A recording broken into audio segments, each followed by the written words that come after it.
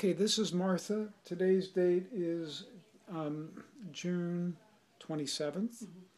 Martha came to see me with problems in her leg.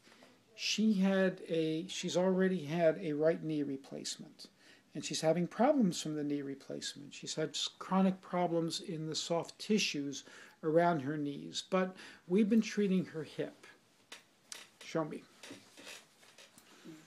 And her hip has been giving her a lot of pain, and we had several sessions with you where we didn't get the result we wanted, correct?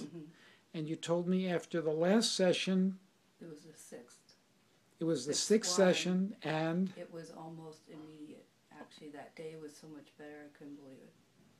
The steps, just getting in and out of the car, lifting it, just trying to get your pants on, it's so much better. Okay. And no pain. And no pain. Before I thought it would give out on me. I thought I would go down. Right. Yeah. I think you told me now that you would give it 80% pain relief, correct? Yeah. You've gone from 10 then to a 2 on a level of pain in that one session.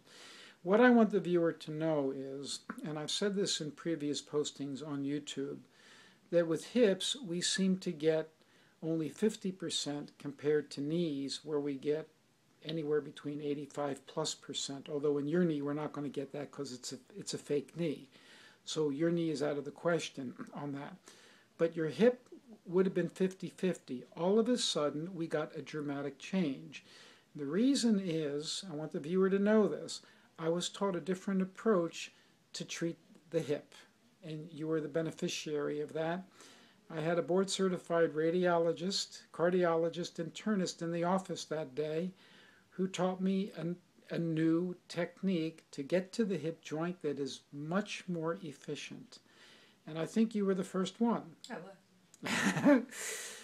And your treatment went without a hitch, and you came in here with a smile on your face, and you made me weak in the knees with a smile on your face that it was so much better from that, just the different approach. Yeah, it's without a doubt.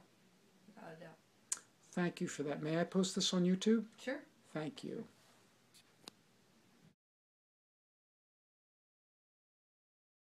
Martha, you were saying that day, continue? That day when I went to babysit my little granddaughter, I was able to get down on the floor with her, which I haven't been able to do for the first time.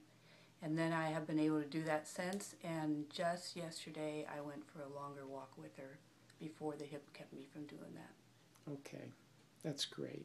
You make my day when I get a result like that. Yeah, I'm waiting for another good day. Thanks.